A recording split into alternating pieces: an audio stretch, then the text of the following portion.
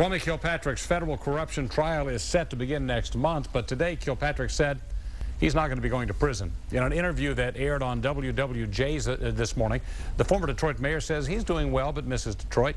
Kilpatrick still owes the city of Detroit more than $800,000, but he says he's ready to move on with his life. But he's going to have to wait until after his trial next month.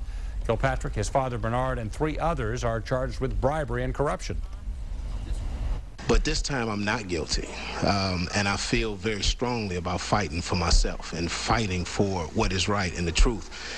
And I believe the people who are continuing to tenaciously pursue me know I'm not guilty as well. And so I want to expose the wrongs of a lot of things, and I'm looking forward to this fight.